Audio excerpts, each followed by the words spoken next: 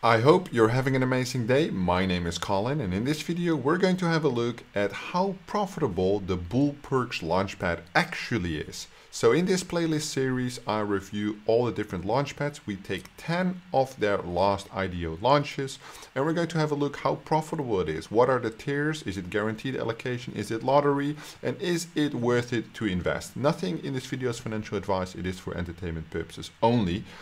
We're going to have a look at BullPerks. I have the tier allocation list right here. So there are 6 different list allocations in total. We have the copper bull, the bronze bull, the silver bull, the golden bull, the titanium bull, and the platinum bull. And there are some locked periods required. For platinum, none. For titanium, 1, 2, 2, 3, 3. So here is basically from smallest allocation to highest allocation, from highest allocation to smallest allocation. They reserve the right every 2 months based on the price of the BullPerks tokens to change the allocation. So if you're watching this 2 months after the recording of this video, make sure you check the updated tiers and time locks. The question is it guaranteed? BullPerks offers deals on a first come first served basis for all tiers except platinum. So only platinum is guaranteed. All the other ones you get your allocation, but you still need to be fast, otherwise the pool fills up. I have a whole list of all the previous projects that they've done right here, and to make it easy I'm just going to take the top 10 from the top. I think that is the most easiest way to do things. This is the ongoing project, so we're going to filter those out. The upcoming project, so they got 2 upcoming, and then the finished project. To make it easy as possible, I'll just pick up the Binance Smart Chain ones because I want to have a look at the total, or maybe not. 1, 2, 3, because this is Solana, Ethereum, that's all good. Yeah, Polygon I might want to skip, although Gaia did really well. I did that one myself as well. So yeah, 3, 9, 10. Okay, well, so we'll do up until CoinWeb. I have an overview right here. So if you would invest into BullPerks, these are the tokens required, and this is the current price of the BullPerks token. So BullPerks token launched 6 months ago, the actual launchpad, and it has done extremely well ever since. So it launched at about 10 cents, had a little bit of a rough period in July, 4 cents, and then basically I think with the gaming bull run, when they started focus on gaming as well, which they mentioned specifically on the top, right, games pad IDO, when they focused on the gaming, the coin did a huge run up all the way until the all-time high, which is about just under 70 cents, and it's still holding super stable across the Bitcoin dip currently. So that's really great for the BullPerks token, which basically means that the minimum investment amount is $865, which makes it for a launchpad quite accessible, if you will. The highest one, 144,000, which is obviously the highest tier, which is relative to other ones also not that expensive. Now the question obviously is, what kind of investment would you get? And they actually disclose that on their launchpad, so that's nice. The minimum allocation is $20 and the maximum $900. I don't think they show it per tier specifically how much it is. No, but they do show the minimum and the maximum. So the minimum here would be 20 and the maximum here would be 900, right? And they don't show the specific pool weights. So on other projects it might vary a little bit. So here you have 30, 1260, 22 up to 1000, 20 to 950, but it's always around that range, right? So if we would basically calculate it to see what the other perks will give you, as I would say that is good to know, basically your investment amount divided by, so that's 43, and this would be 160. So maybe it's better to do it over the token amount. So we take your allocation divided by the amount of tokens that you have, or better so, amount of tokens divided by your allocation. So that's 75 and this is 277. So they give you a way higher weight here, which makes sense, which is about 4x. So let's assume, let me just dial in the numbers, right? Because this would be 3.5. So this will probably be like 50. Or because usually it's quite linear up until like the higher rankings. That's like maybe 100, then here 125 or 150. Yeah, probably more like 100. So this is 20. Nah, probably like 125. This one would again be, so this like 350-ish, and this one would be like maybe 750, 700. Yeah, I think something like this would make sense for the allocation. So these ones are not confirmed. It's just a guess, a wild guess from my side, but just to give you an idea of what you might be able to expect with this. So this one will probably be, yeah. Nah, hang on, because you need double the amount of tokens here. So this doesn't make sense. If this is 900, the other ones have to be way lower. So this one gives you 20, right? This amount of tokens. So then this one should give you at least triple, right? Yeah. So why does this one give you such a low one then? 250,000 gives you 900, while the investment is a lot higher. Oh well. So this one to be 700, I think maybe it's unlikely. Maybe it's a little bit less. But yeah, especially they treat their starters well. Let me just say that. I think for an $860 investment to get a $20 allocation on major projects, that is could be a good opportunity, right? All right, now let's look at the projects because that's most important. I have the projects right here. The first project is going to be GamesPad. So let's see when that launched. Launch date the 20th of December, which is tomorrow, so that doesn't happen. 17, so Totem already launched. It's the first one we're going to pick up. Totem, this one. From the IDO, 4.74 currently.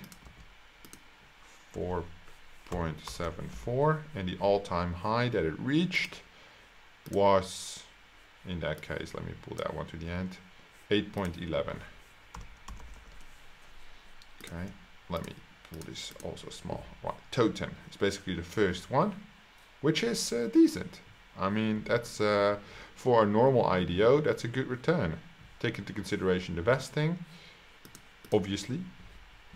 If we open up, we can see the vesting as well. 10% TGE and 10% for 9 months. All right. I'm just going to include the vesting. It's not something I normally do because most launchpads do not disclose that often, but I think it's very nice that they do show it. So I do want to include it just to make a comparison how fast the turnaround would be, right? It doesn't impact my decision on the profitability because for other launchpads in this playlist, we don't do that, but that's good to know. Definitely good to know. All right, close this one, go back. So Totem done, on to the next one, Rainmaker. Does sound like a very interesting project, the name at least, Rainmaker Games. It's not live yet, it appears. Ended 16th of December. Launch date, the 16th on Ethereum. Can we run it on DEX tools? Rainmaker. Is it on CoinMarketCap? Yes, but not live yet. Okay.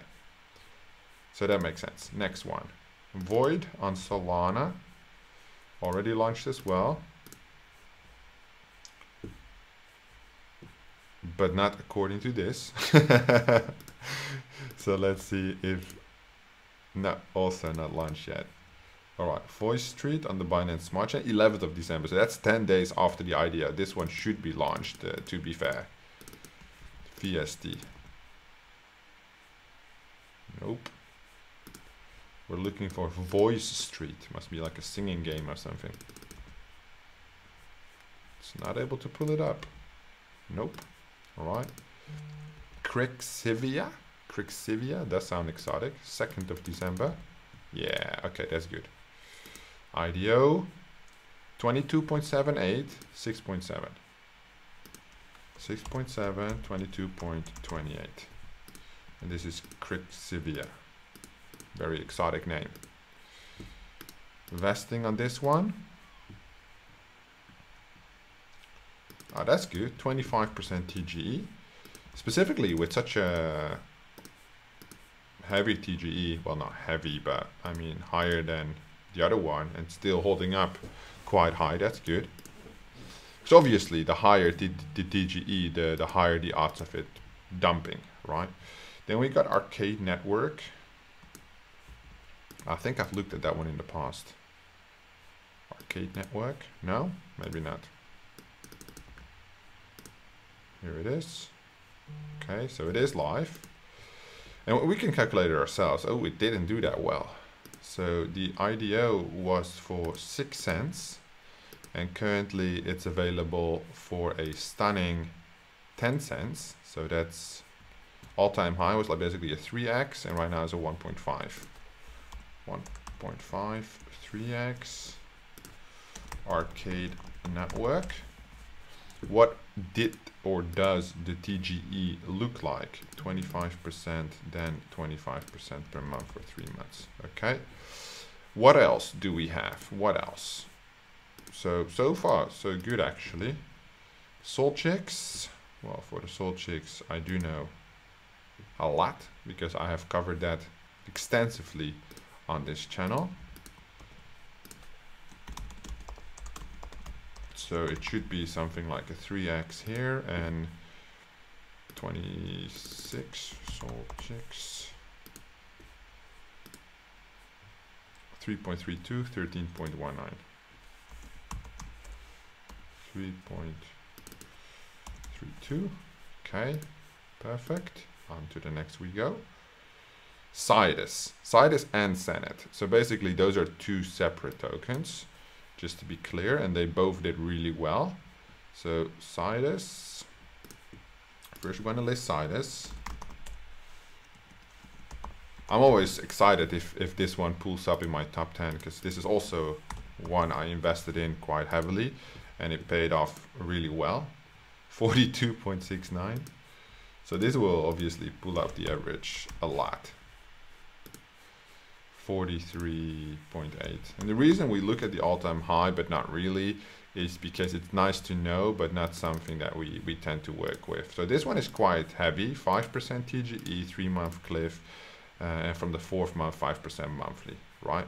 Senate basically almost the same, a little bit less performance, I think. Yeah, 14.72 because the token started a lot higher. So 18.13. I believe the vesting is the same. 14.72. Still really good, right? Okay, 4 more projects to go. Numbers so far looking really, really good, right? I'm just gonna cut a 0 there. Yeah, these are the averages at the bottom. So we focus on this column specifically because that is the ROI that you hold. The vesting obviously is extremely important with these projects, and if we can't sell, then it's not that useful. Dopamine. Cool name. Can't find it though, but cool name. Dopamine app. Untracked? That's crazy. When did this happen? 16th of November. Maybe it got cancelled. Spellfire. Cool name also. Also can't find it. All the games with a cool name, they don't launch apparently. So the phrase is magic. There's a lot of magic there, but no Spellfire. Okay, CoinWeb. CoinWeb, nope. CWeb. So that's quite strange. I'm just gonna open one just to see if it actually did something or what's happening. So still it says it's just company reserve, available for sale. The progress, it's like not doing. So the partner is BullPerks, but yet it didn't launch the token yet, where it should have launched a long time ago. So that's something I do want to note. You know, this series is about the profitability, so that is what I will definitely focus on. However, we have had quite some projects that they say, oh, this is all projects, not just finished. Okay, my bad. But then again, here they are under finished and they're not finished because they're not live yet. So I don't assume that these are seed rounds or private sales or whatever. I would assume that they only do public IDOs.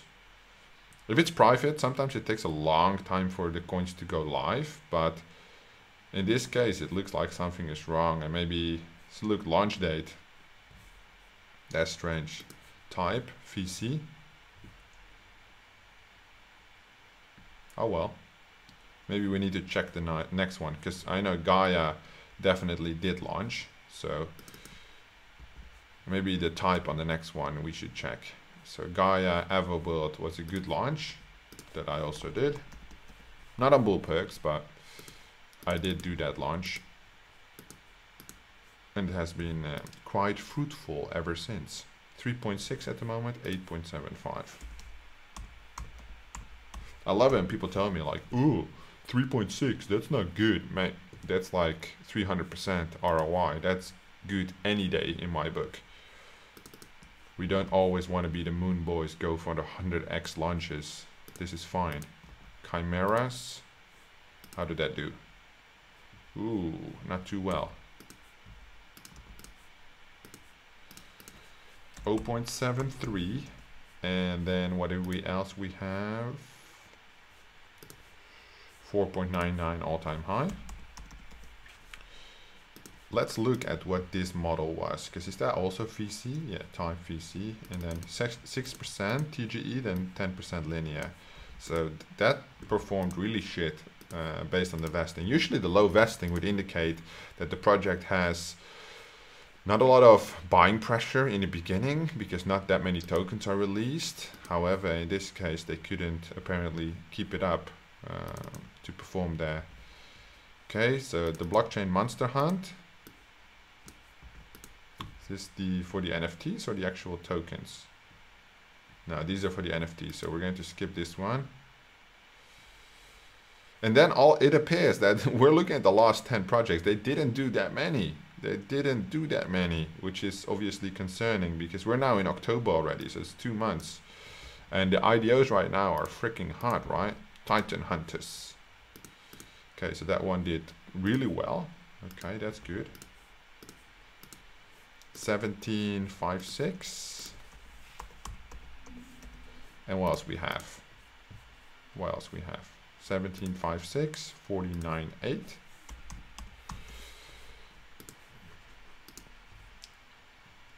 Vesting, so again VC, vesting 10% per month, then a 3-month cliff, 7.5% per month for 12 months. Okay, so again, hardcore vesting, right?